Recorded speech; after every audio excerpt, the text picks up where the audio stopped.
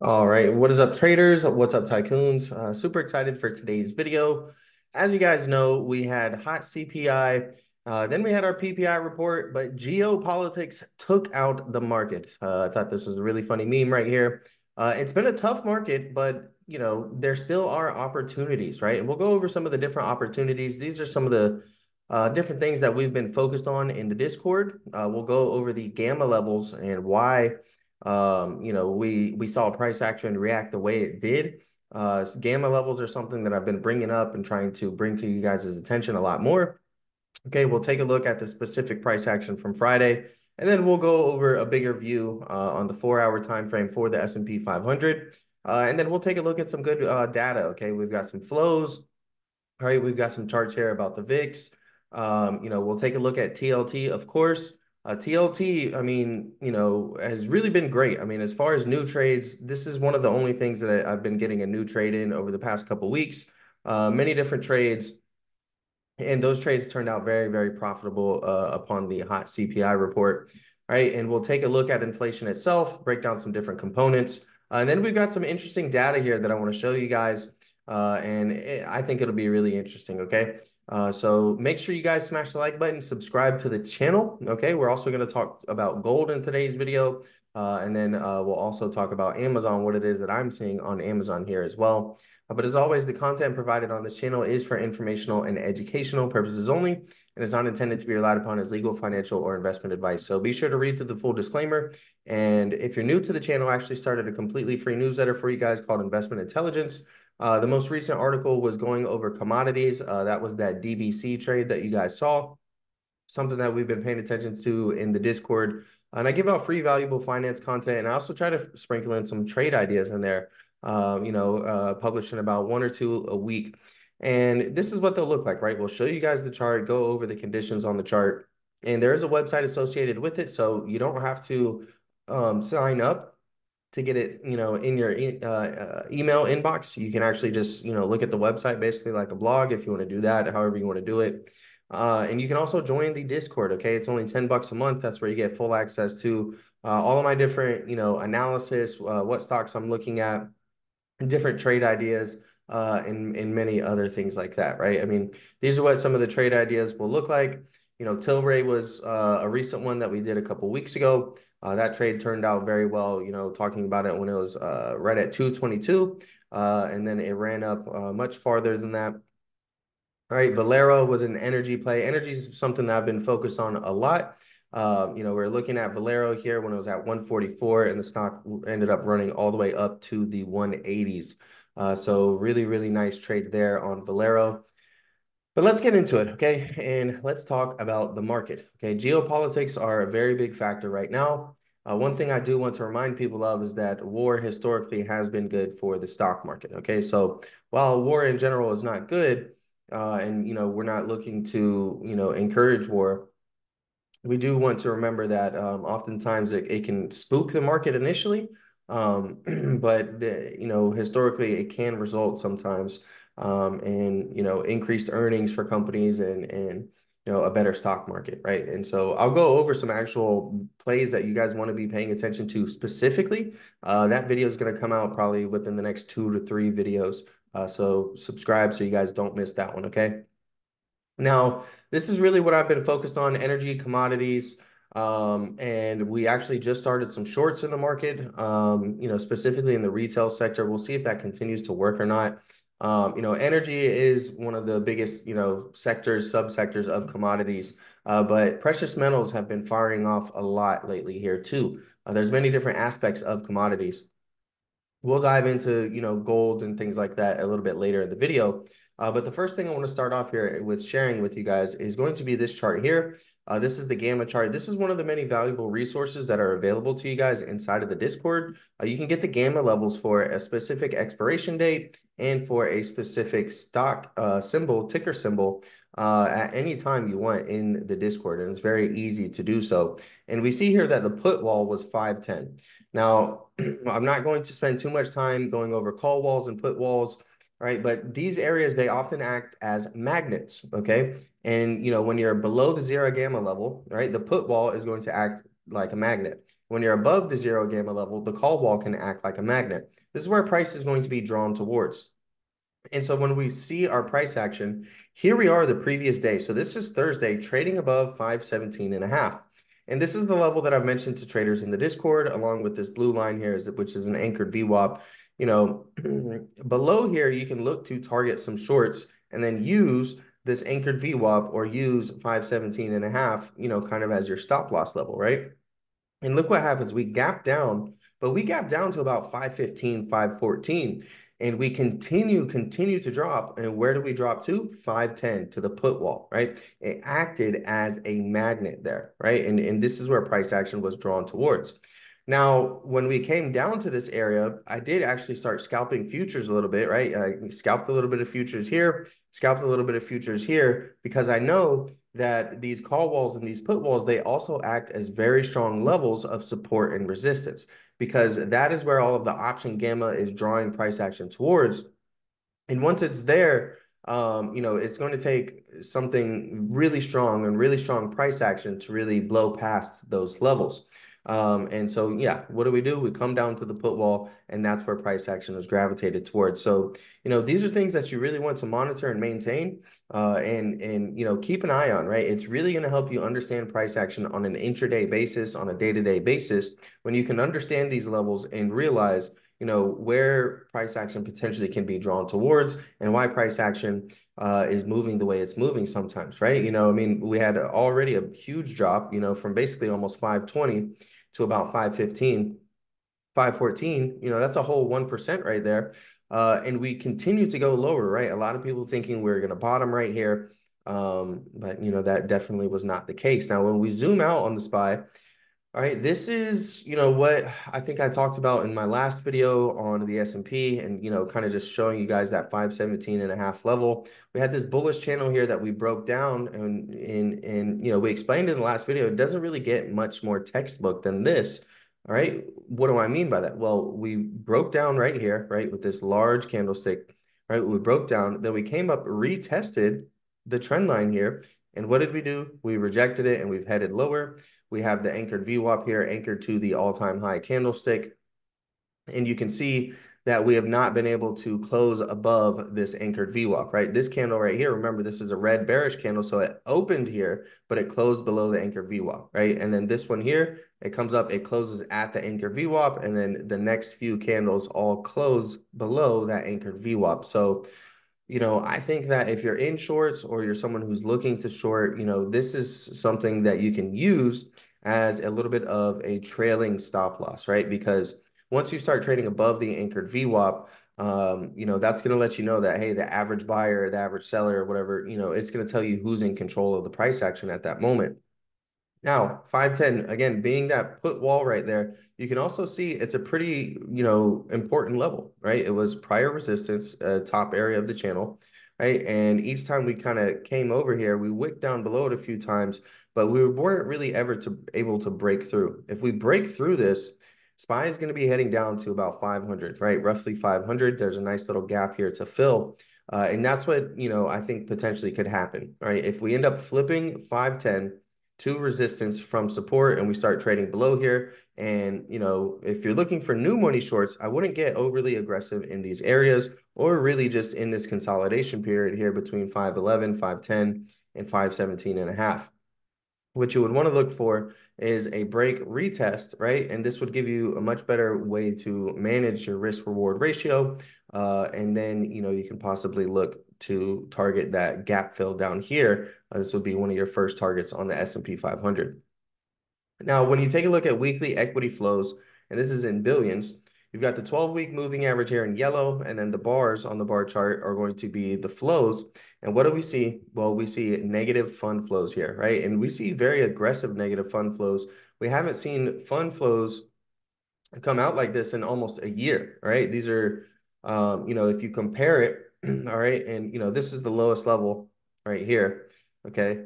We have a very aggressive outflow in equities, right? Basically the second or third largest that we've seen in the past year, into flows, right? And the last time that, we saw the bottom here. This was in September before the stock market bottoms, right? The stock market bottomed in October of 2023, and we continued to see, sell-offs in the market. So could this potentially be a sign of further pain in the market? It's definitely something to consider. And when you take a look at single stock options activity, that has declined and will likely embolden short sellers. Okay, this is from Goldman Sachs, their global investment research team. And they're essentially saying that retail investor activity has declined as evidenced by slower single stock options volumes. We expect this slower activity to embolden investors to short stocks.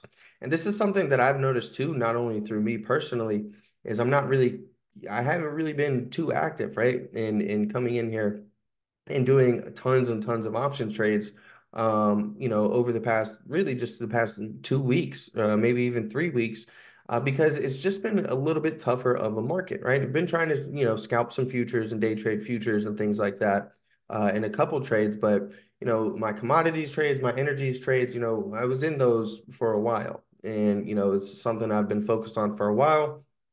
So it wasn't like those were brand new positions. I was just riding the newfound momentum. Those were things that we were looking for, saying that they could, potentially break out and have a big move. And I like this theory here. We're going to see if it comes to fruition about, slower single stock options volume. Does this mean that people are going to be more likely to start shorting stocks? Now, this is a pretty interesting chart. On the top, you've got the VIX SPY ratio. Okay, and then on the bottom, you've got the SPY itself. And, it's not the best chart in my opinion. What I do like about it is it highlights, hey, every time you start to see little bottoms here forming, typically we start to see a decline in the S&P 500. But then you also have these periods here, right, where, it's really just moving sideways, right? And here it's just been moving sideways, right? And, we've really just been kind of in a range, and you could say that it's trying to break out now. Of course, the VIX, went up like 20 something percent. So everyone's saying it's a massive breakout. But when you look at a longer term time horizon, it's really just been moving sideways. So the VIX is really going to have to make a much larger move and a more sustained move, to potentially cause one of these massive sell-offs, right? But that's what you see in these charts, right? It's not a small move. These are very big and aggressive and dramatic moves, right? Versus this little tiny move right here to the top of a consolidation zone. So if you continue to see a very aggressive VIX, okay, rising rapidly, then that could be further sign of potential downside in the stock market. So volatility is definitely something you want to be paying attention to. Now, this is TLT here. The price action has been very clean, okay? And there were really just a few things that we're looking at, towards the beginning of April, when it came to TLT, right? We had downtrend here. We're starting to be aggressive and, saying, hey, basically above this level, you can look for some longs, have this level as a stop loss, and see if we can break out to the upside. There's lots of potential room to run if we were going to get a breakout to the upside. And then below 93.72, you wanted to be short, right? And what do we do? Well, we gap down there on this day. And lots of people will be scared to enter into a short position on these type of days. And the reason for that is because they're saying, oh, it's gapped down so much, let me wait for a bounce to get in my short. But, being that this has been a mostly bull market and we're still in a bull market, even though we're seeing some, volatility these days, you want to short into weakness. And so it's been, pretty clear. It's like, hey, below 93.72, we're going to look for some shorts. Then below 92.20, we're also looking for shorts coming down here targeting 89.50, or 89.42 to be precise. We got extremely close to there.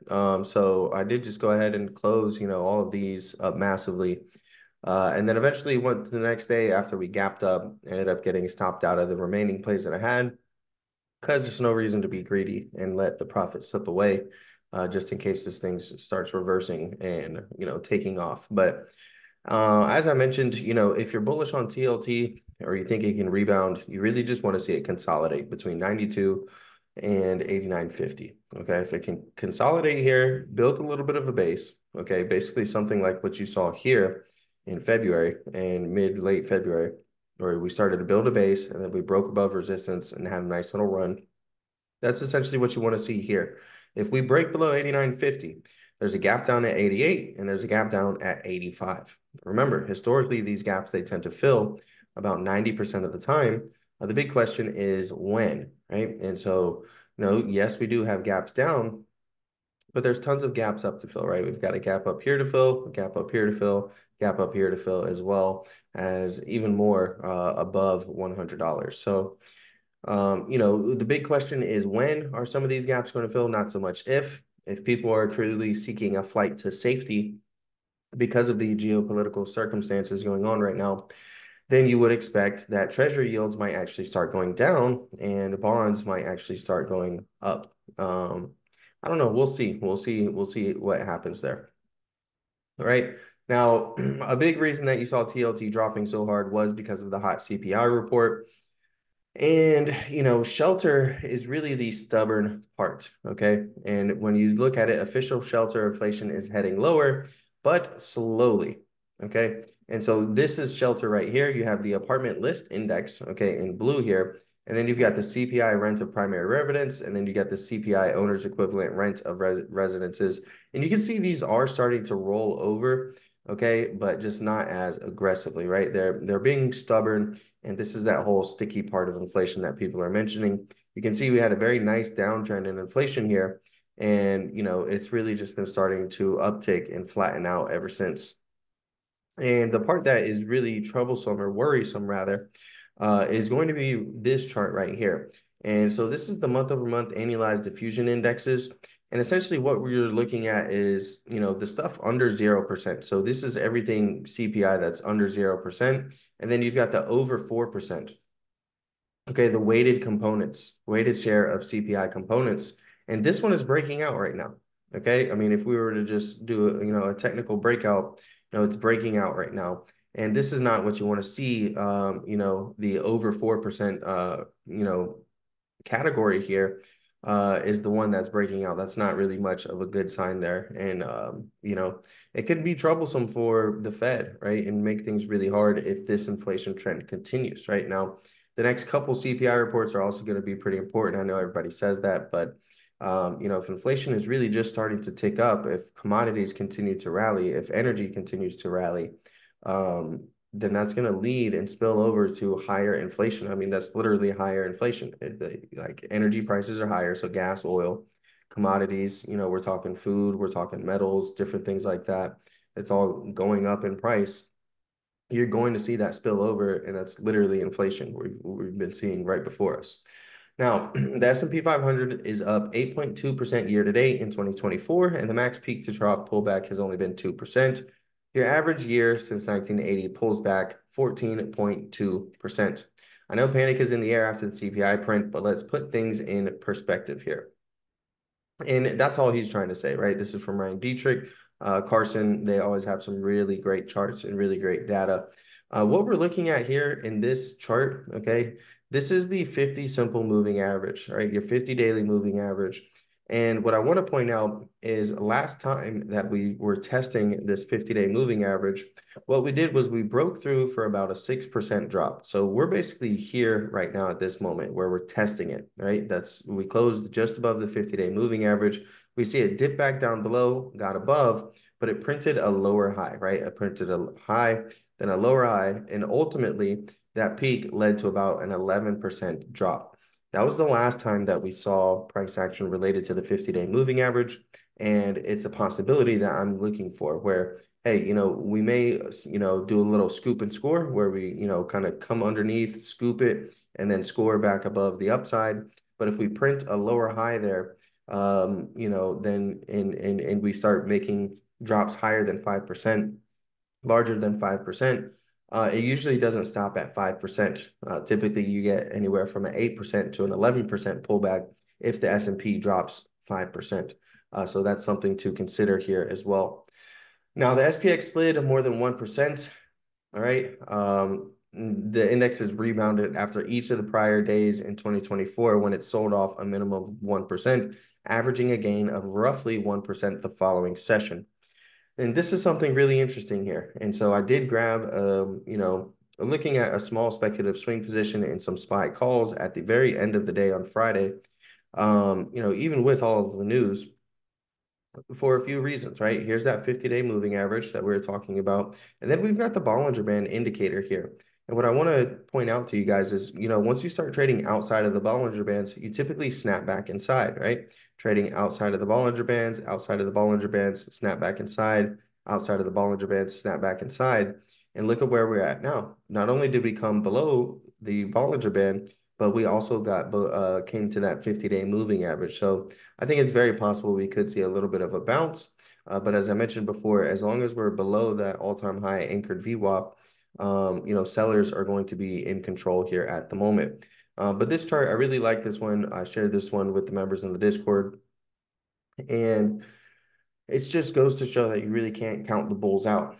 Every time there's been a 1% dip or something like that, the bulls come in and they buy it up, right?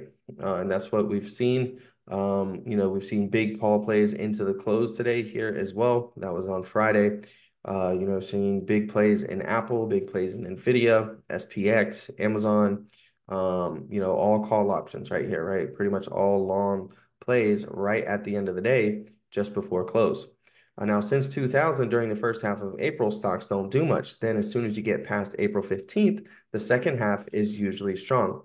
So this is late April seasonality, or this is just, April seasonality in general for the whole month since 2000, right? And so you see here the first half, not so great. And then literally once you get past the 15th day of the month, which is going to be Monday, and something really interesting about that is taxes, right? Everyone has to pay their taxes by April 15th. So when you think about it from that standpoint, and everyone always wants to talk about the tax loss harvesting that, happens towards the end of the year, then, the first quarter of the year, you're having that moment where people are having to pay their taxes, right? And, then that tax bill comes and it's higher than they want. And so they maybe aren't really investing as much as they would. Maybe some of that cash, rather than putting it into the stock market, they're using it to pay off some of their funds, or maybe they're taking stocks that they have profits in. And, they didn't sell them last year because they wanted to roll over the tax penalties, or the tax obligations to the next year. Now they're selling them now to pay off some of last year's taxes. And yeah, I just think that that's really interesting. So we'll see if this plays into effect. I think taxes play a much bigger part in seasonality than people pay attention to. And it's something that, I follow pretty closely. Now, gold loves uncertainty, okay? And so it's a little bit hard to see in this chart right here, but this was a great tweet from Brian G at Alpha Charts. And what we're looking at is the S&P 500 in blue and then gold in green here. And when we say gold loves uncertainty, well, the market doesn't, right? And so you see this period here where there's this chop that he's outlined, and the S&P 500 is failing to make new all-time highs and is just going sideways through this period. Look at what gold's doing. Gold is absolutely raging, right? And same thing back over here. We're seeing the stock market going sideways here, failing to really, create a new uptrend. And what is gold doing? Absolutely going crazy, right? And then you see here, even during, most recently, the most recent example, gold going straight up and the stock market going sideways. So this is going to be another bullish catalyst for gold, right? And then from Sentiment Trader, when you take a look at their relative strength index surpassing a reading of 77, it's a scenario that's only been observed in just 3% of precedents since 1973. Instances above 77 have yielded a remarkable 17% annualized return for the precious metal. When we talk about commodities, when we talk about inflation and things like this, the metals have been one of the leaders. Gold has been a leader. I've got a video coming out dedicated to gold miners, silver miners, silver and different things like that. So look forward to that. That's coming out pretty soon.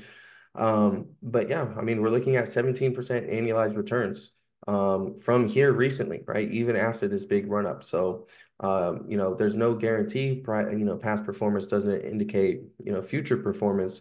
But, when you look at the data and the stats, those are really, really supportive.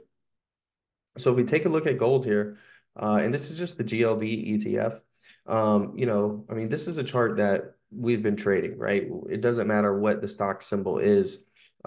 this is what we've been looking at, right? We've been looking at big multi-year bases, okay? Breaking through overhead supply, breaking through resistance, breaking through all-time highs, and just absolutely exploding afterwards, right? And this is a setup that you see in many different sectors of the market, many different areas of the market. And this is a pattern that you want to chase, right? That you want to have on your radar, set alerts for, and you want to buy these breakouts. And it's very easy to manage your risk here. And then, you can set your targets, right? And if something's at all-time highs and there's no clear overhead resistance, the fibs and using the Fibonacci is going to be a really good way for you to, get some type of price targets, get some type of levels for you to pay attention to or potentially take profit on. So, I mean, gold, GLD specifically can check back to 206, can check back to 195. It's not the end of the world to me. But when we're talking about where it can go up above, shorter term, we have 222 and 230. Those are going to be some of the next overhead targets that I'm paying attention to on gold. Now, Amazon ended its second longest streak of trading days without a new all-time closing high. Amazon, I played that one on earnings on its last earnings, and it had a very impressive earnings report. It's something that I still like a lot. I'm not necessarily in right here at all-time highs. We did go over, the setup in the Discord for, like a week or two before it broke out and made these all-time highs and saying, hey, well, let's just take a look at the chart, okay? Let's go back to the Amazon chart real quick. So yeah, so back to Amazon, we had this huge trend line here that we tested many, many times, right? We tested it about 6 times, and we had this very small overhead supply here. And, a lot of people would have, probably grabbed the short position a little bit early here, looking for the breakdown. But as I mentioned, it's a bull market. You want to short into weakness, not really short into strength. And we were looking for a MACD crossover on the daily time frame to really give us confirmation that we could head up. And, I pointed out, I said, hey, if we get this MACD crossover, it could be a sign that we're going to break through this overhead supply, head up to the 185 to 188 area. And we actually were able to push through there and finally print a new all-time high for Amazon. And now, if the market is going to start selling off because of CPI or geopolitical things, this trend line here is still intact, right? And this is going to be something we're going to be watching. Can it finally break this massive uptrend, right? If you wanted to, you could draw, another trend line in here, something like this, and say that we've got a giant rising wedge. Um, you know, I'm sure there's people doing that. So I'll be paying close attention to this chart in particular here, seeing how we react, how Amazon fares. But that's going to wrap up today's video, okay? Don't forget, you can join the Discord. That's where you get access to all the different analysis, all the different trade ideas, as well as custom scripts, indicators, and many other valuable resources, such as being able to pull up dark pool levels, those gamma levels that we talked about, and many other things. You can sign up for the newsletter. The newsletter is completely free. Discord's $10 a month. There's a website associated with the newsletter, so you can choose to, look at the website, treat it like a blog, or if you want it sent directly to your inbox, you can do that there as well. And if you ever want to do a one-on-one coaching session, you can come to my Ko-Fi page, click on the commissions tab, and in there you can book a 30-minute or a 1-hour session. You also have this little buy a coffee button, basically a way to leave a tip or donation for the free valuable content I put out, such as the newsletter and such as the videos. And that's going to be it, okay? Appreciate you guys watching, and I'll see you in the next one.